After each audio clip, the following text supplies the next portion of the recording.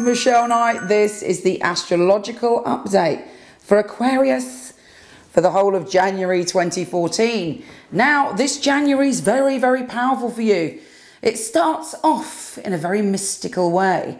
There's a feeling, you're feeling very intense, you're feeling very sensitive, you're almost feeling telepathic. You feel you can link right in with people and sense what they're thinking and feeling. You've got to be careful though, because there's a part of you that's very unboundaried at the beginning of this month. And you might even feel slightly, thanks to a Cardinal Grand Cross, you might feel slightly isolated from people because you feel that they don't understand you or they're not sensitive enough to you. Now, this isn't normally how you are. Make the most of it by grabbing that vital psychic information, but try not to be oversensitive or react to things or become paranoid, because the Cardinal Grand Cross is really poking you and testing you to see how secure you are within yourself and how realistic you're being about things in your life at the moment. We also have a grand water trine, which is healing you, making you feel much more confident and secure about your financial future this year.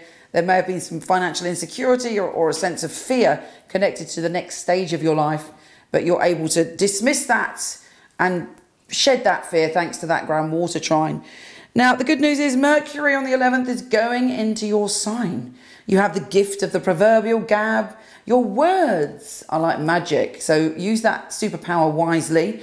People are listening to you, people care about you. You're able to express what you need to express very, very fluidly.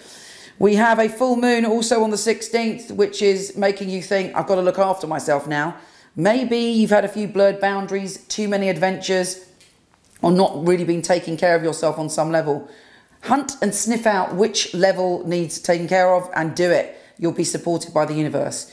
This month, as the end of, excuse me, this month, the grand water trine at the end is giving you more healing, as well as a super new moon in your sign on the 30th.